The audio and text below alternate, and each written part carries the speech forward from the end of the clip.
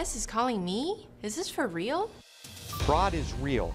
A new series of public service announcements is warning Americans of an age-old tax scam that's taking more and more new victims to the cleaners. In the scam, criminals call American taxpayers pretending to be IRS agents and demand phony back taxes. Often, the criminals threaten to call the police if the taxpayer hangs up the phone. It makes me angry because I feel, first of all, bad for the victims. And then I feel angry that these criminals are using the IRS as a means to scare people into paying them money. The Inspector General for the IRS says as many as 5,000 victims have paid as much as $26.5 million to the scam artists, who can be located inside the United States or around the world.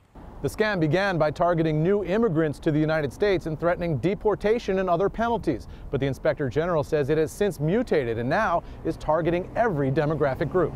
Early in the scam, the callers had some sort of information about you. They may have 4 digits of your Social Security number.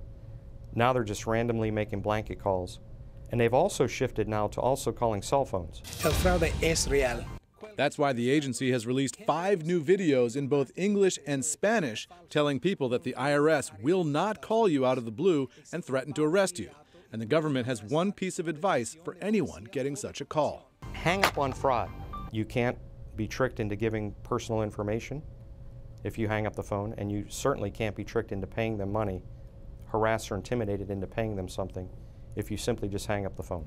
But what if the caller really was from the U.S. government? Well, the Inspector General says not to worry. The IRS won't be offended if you hang up on them. For Nightly Business Report, I'm Eamon Javers in Washington.